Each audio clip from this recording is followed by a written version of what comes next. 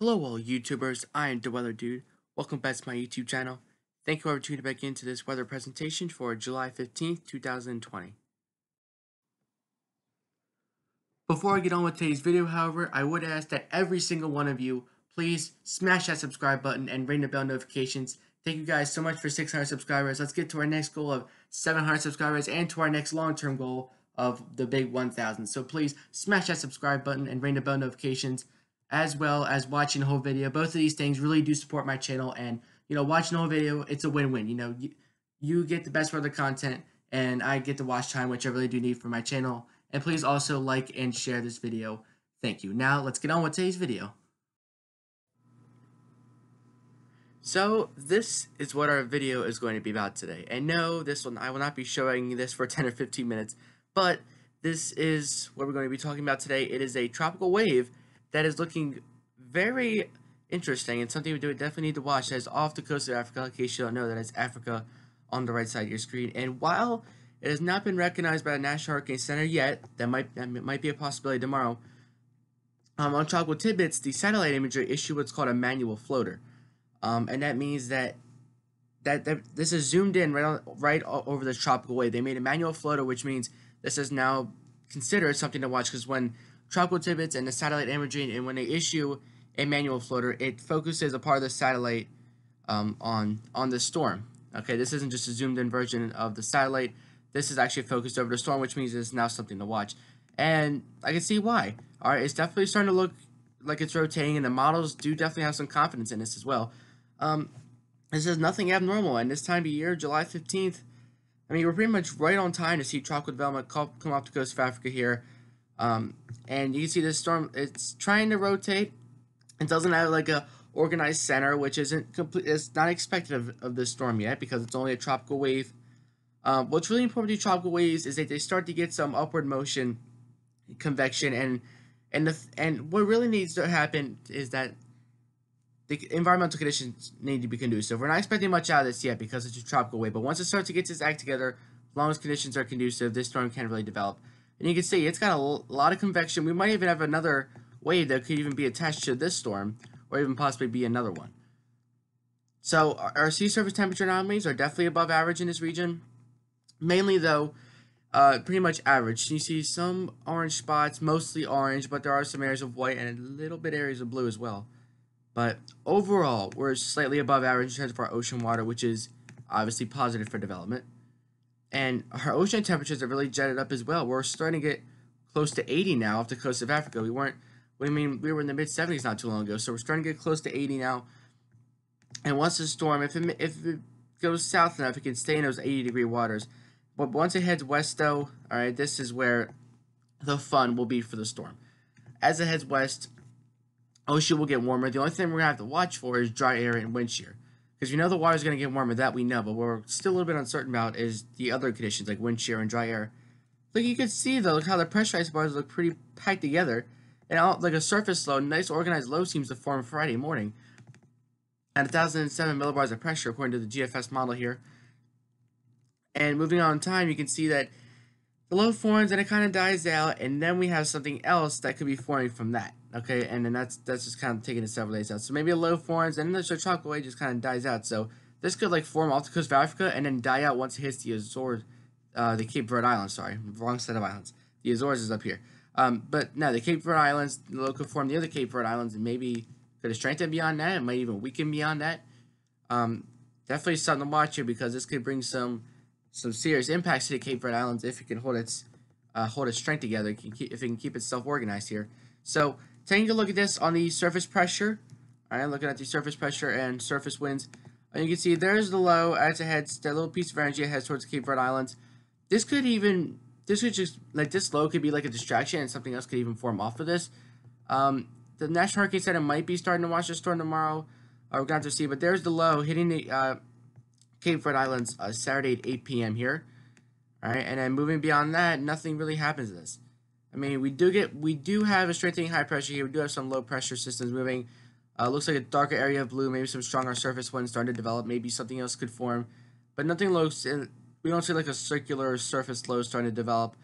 Not really anytime soon, but this low could have the chance to develop as long as the conditions around it are conducive. And when we look at the cyclonic vorticity signature, okay, this version of it I do show sometimes, you can see that the low is spinning. All right, if I kind of drag the loop back and forth, you can tell that it has a little bit of a leftwards circular motion here, and we do actually have a band of thunderstorms that develops like this. It almost looks like a frontal boundary, like a mini frontal boundary here, which is really fascinating to watch, and might even weaken beyond that. But take a look what the GFS model hints.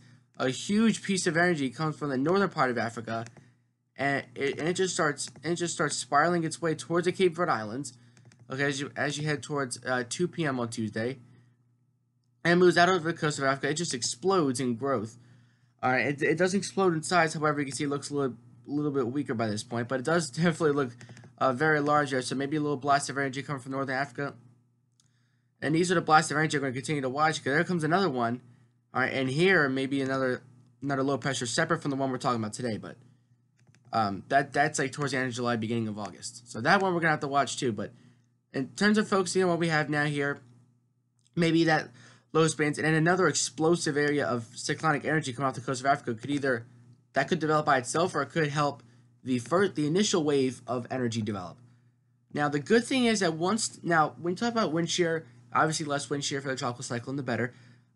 Right on the coast of Africa, we do have some above average wind shear, but once it gets off the coast of Africa, once it gets just past the Cape Verde Islands, wind shear values, at least over the next 5 days, from now through July 20th, seems to be anywhere from 10 to 30 knots below average, which is good news for the tropical cyclone.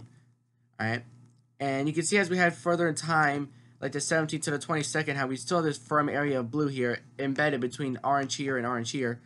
So that one region, this region right here, from the northern tip of Africa down through Puerto Rico and Haiti, all right, right here, if it can make it to that below average wind shear area, I think this storm does have a shot developing. And look at this. I mean, towards the end of July, in terms of more tropical waves, you can see that more blue starting to show up, meaning less wind shear. Now, looking at the GEM model here, let's take a look at the GEM model. And as you can see, a surface low does start developing amongst all this mess. You can see it right here. I mean, up out of this whole area of rain and moisture, there's a surface low there, all right, which obviously could potentially mean development. This could happen over the next 5 days. This could happen over the next 7-10 days.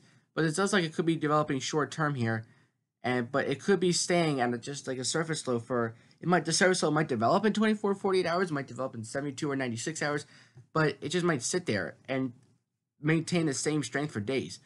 So it may not move all that much. So, but just the fact that we have this huge area of moisture coming off the coast of Africa, definitely something to watch. Could this help develop another system? Could another system come offshore and merge with this one? They've developed something even bigger. This is all factors that we had to consider, and this is why it's very important that I had to do a video on this today, because I felt like it was definitely worth talking about here.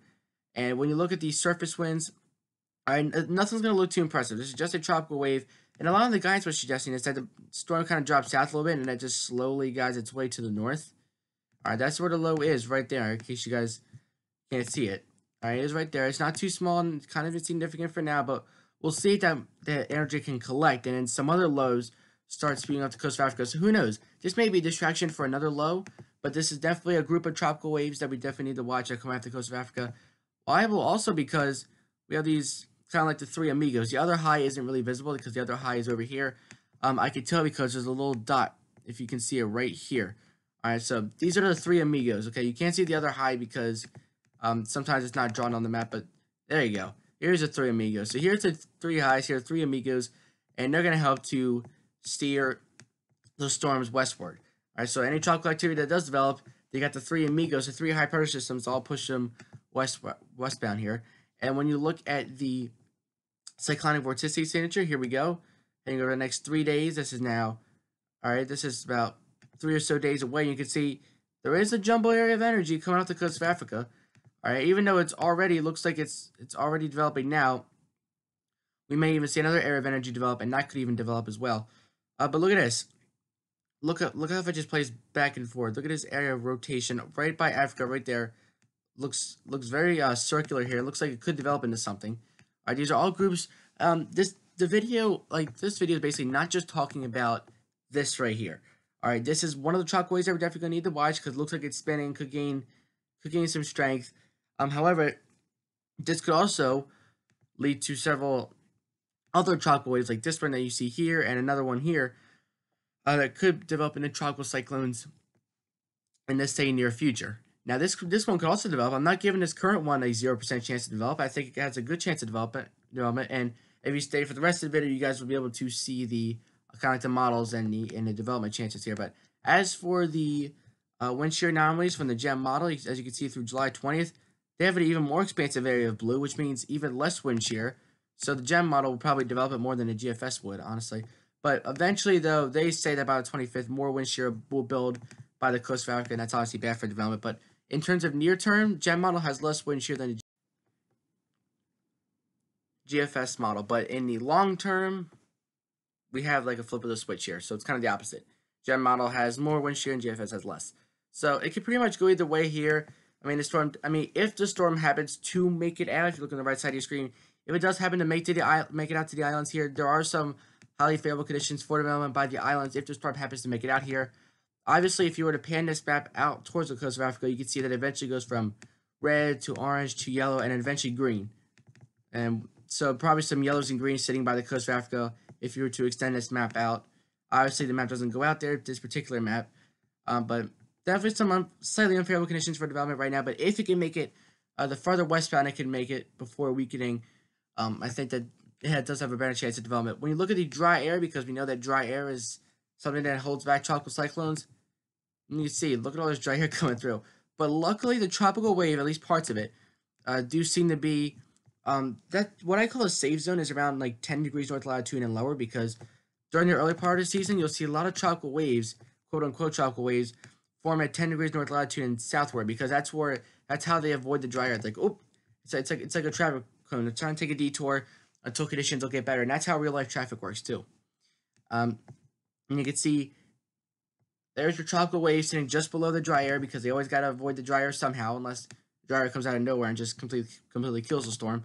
But as of right now, it's going to be moving in a stationary, maybe towards a northward motion, but eventually it's going to have to hit that dry air, unless the dry air does die out. But as you can see, and it looks like the motion of dry, we could have another area of dry air spiraling in towards the tropical Atlantic. But in terms of the Caribbean, doesn't have too much dry air. Gulf of Mexico really doesn't have much. Same with parts of the Western Atlantic here, like by Bermuda and the Bahamas. So that's good news. Well, I mean, bad news for you guys, but good news for a tropical cyclone that wants to form there. It's like, hey, this is my little playground. But in terms of ensemble-based probabilities from the NCEP, the GEM model, the European model, the FNMOC models, all these models here combined do give this thing a 30 to 40% chance of development off the coast of Africa, and this is within the next 5 days here. So if the National Hurricane Center were to put out something, I'd say they probably put out a little area to watch, about 10 to 20% chance of development, and they'll change that as you get increased like more model data coming in. But in terms of the model tracks, and this is the NCEP Tropical Cyclone Genesis, as well as some model-based tracks, and you can see that we're focusing on the one out here by Africa, in case you guys don't know which one we're talking about. This particular map does show an 80 to 90% chance of development. And you can see how the ensemble models take it like northward, and then it starts to make it turn westward. So it's kind of too far south, so the storm's going to rise north with that upper motion here, and it's going to start making a turn westbound. And maybe one particular model has it really bullish and already had it kind of moving ahead here and having it head towards the islands. But you can see the general trend of the models here does have it make like a north turn and then more of a west turn out over the tropical Atlantic. Now, when we take a look at this is basically the NCEP, GEM, and FNMOC, except this time this isn't including the European model. You can see when the European model is not included, the chances actually go up to 40 to 50% when the European isn't included. So what does that tell me? Well, since the European lowers the average to 30 to 40% as opposed to 40 to 50, that tells me that without the European, since the development chances are higher, that tells me that the European model gives us a low chance of development. That's what my predictions are based off this data. But still, 30, 40, 50% chance of development is still a decent chance. We've seen storms develop from 10% chance before. We've seen them not develop from 80% chance. So it can really go either way here. When you look at this last particular map here of the Tropical Cyclone Genesis, kind of a different one, you can see 70, 80% chance of development, making a north and then eventually a due west turn. And depending on when that happens, if it happens sooner, if it can avoid some of that dry air, maybe it'll develop a little bit more. Maybe if it makes a northward turn later, maybe it encounters more of that dry air, maybe less chance of development. All factors we have to consider, but this is definitely something to watch and a system that could mirror more tropical waves and potentially more tropical cyclones in the coming weeks. So thank you guys for watching today's video. I am the Weather Dude, signing off. Till next time, catch you guys next video.